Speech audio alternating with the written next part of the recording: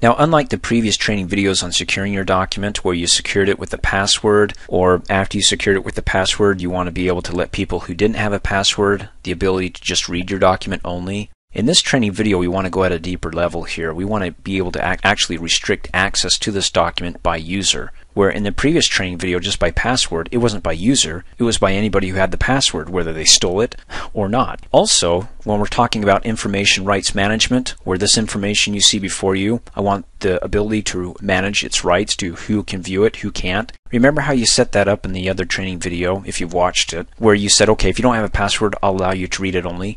Well, that's everybody in the world. If they didn't have a password, everybody could read it. That's not managing my information here to who has the access to read it. So the restrict access here allows me to set this to define who the user has access to the document here at 3 levels. And those 3 levels are, the first one is read only. So I could say Bob, only Bob has access to read this document. The second level is change. Change means that they can read it, edit it, and save it as another document. So if they edit it, they can't save it within the document and overwrite. It forces them to save it as another document. And finally, full control. Full control allows them to read, edit, save changes, and even print it.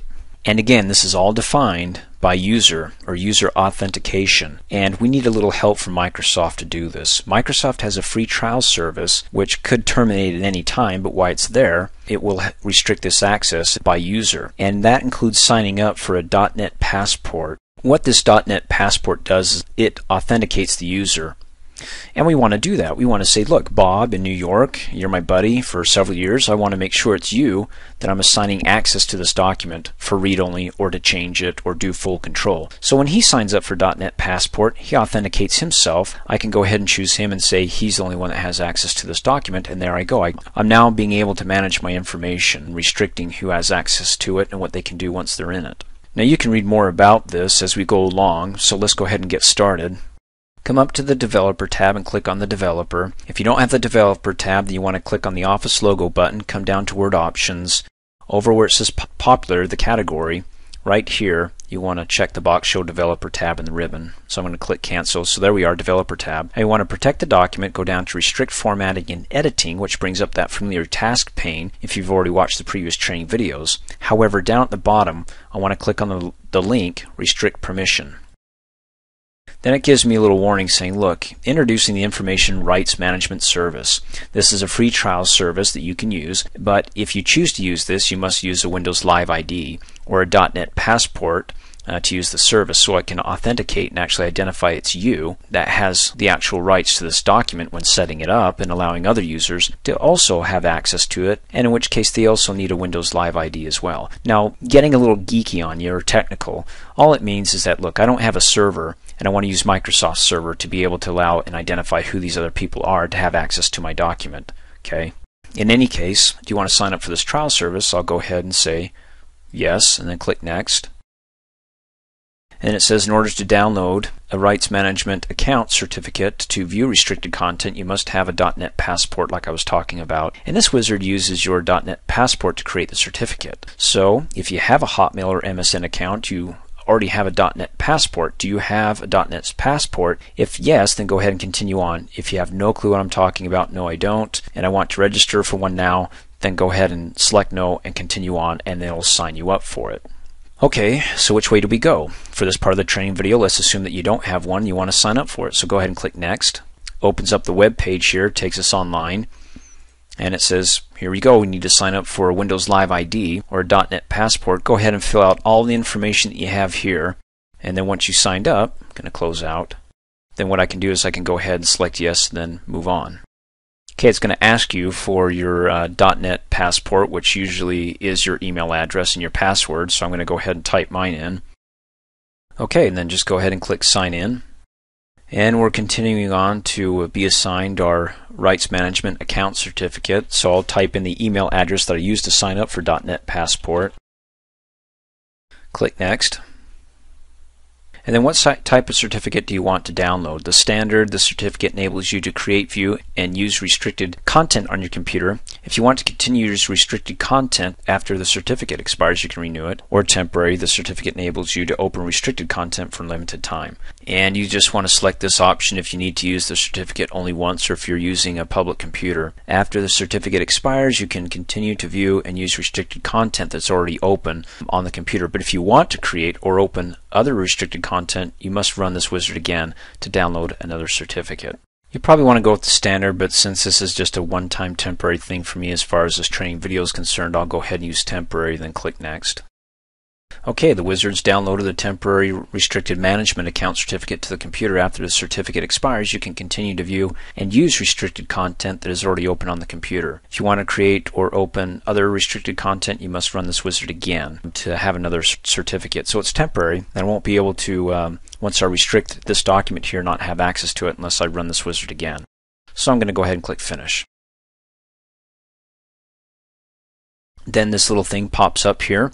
I'm going to go ahead and continue here and check restrict permission to this document.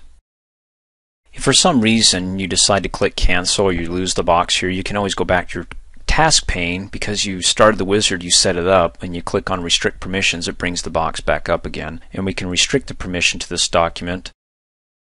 Now if I want to go ahead and give somebody just the read-only, it's all by email here. So example, someone at example.com, or you can click on the read button, and this pulls from your address book if you have Microsoft Outlook, and there it is. Homer Simpson, I can double click on him. He's added down below for read only, and I can click OK. And you can see just they can only read it. They cannot change, print, or copy the content. How about changing the content? Click on change. We'll do Wilberforce Humphreys and click OK. After we add them here, let's go ahead and click on more options. And you can see here that I've got full control. That's me. Part of the reason why I needed to sign up for .NET Passport, because I'm the one who wants to come in here and be able to make full control changes and access. Now I can change these on the fly here by clicking on the drop down arrow and say now Wilberforce has full control, and I can change it back to maybe just at the change level. And then it's pretty cool down here. If they don't already have access to it by the read or the change, we can allow this user to print the content. We can allow them to, with read access, to copy the content, access content programmatically. And then it's pretty cool down below. You can actually, when this document, the permissions for the user expires on, and we'll say it expires on Monday, when somebody has access to it. So for example, if I come up here, you can see now that everybody I select has additional permissions for these users. So if I click OK, and you can see up here it says restricted access, permission is currently restricted, only specified users can change the content. What if I want to change permissions? Go ahead and click on it. It brings it up because remember I have full control, and I can go back to more options and of course make more changes here. And this is going to apply for everybody. So then when I'm finished, all I have to do is go ahead and save my document, and that's it. Finally, you can actually mark this as final, and what it does is when you mark this document as final, it doesn't allow the users to come up here and make changes to it. It freezes it, so no buttons are available up here. So that's under the Office logo button, and this is optional above and beyond the restrict access. Coming down to prepare, and then say mark as final, lets the readers know that the document is final, and I'm making it read-only. So I'm going above and beyond that, even though they all have varying permissions. Showing you what this feature does here. Click on Mark as Final, and then click OK. And then finally the little prompt says when it's marked as final, it turns off all the typing, editing commands. And then look down here, and this is what the button means, marked as final. So if you see that in the status bar in a Word document, it's marked as final. If you see this little button right here, this document contains a permission policy. And then you can view this little icon right here, which means that this little button contains a permission policy.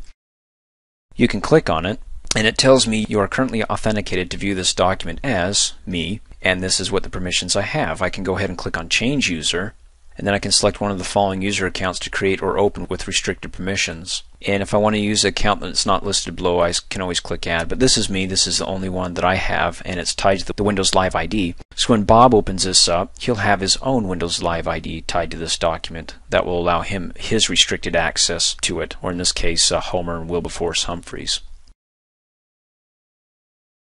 And you can see up here, I have no control over it. However, somebody can easily unrestrict the access to this document or not have it marked as final, as you can see down here. And the way they can do that is just coming up under the Office logo button, coming down to prepare, and then clicking on mark as final again, and then it gives them all access to it. So they can go ahead and do some formatting here.